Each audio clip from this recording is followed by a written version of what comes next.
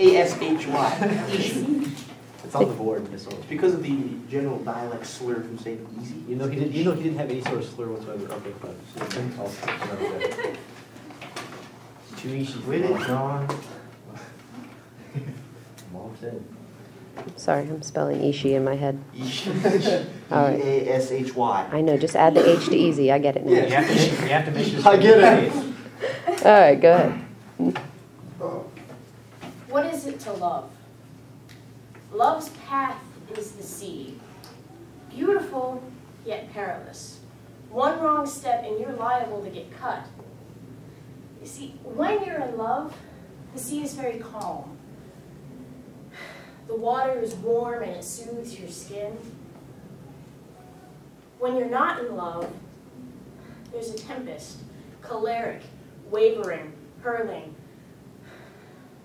When the sea is calm, you will always have a friend. One that defends you when you need to be defended, and one that shares your desires and your laments. You're never alone. But then, the calm goes away, and the tempest strikes. Your friend is gone. He has turned his back on you, and the tempest is unrelenting. After days and weeks, the only calming sensation that you now know is the fact that you are no longer seasick. Eventually, the tempest dies away, and all that's left is the calm. It's a little shaky, but it's there. And you are terrified. You are so afraid that another tempest will come and just take your happiness away, just rob you of that happiness that you feel that you deserve and that you've earned. And it's this fear that leads to distrust. The distrust, pain. No. Distrust lies, and therein lies your pain.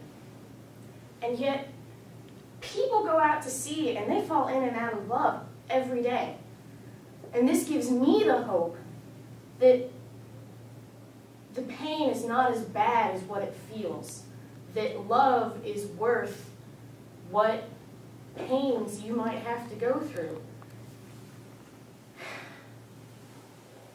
The pain actually makes you stronger when you think about it. So, love is worth it. Without love, life has no purpose.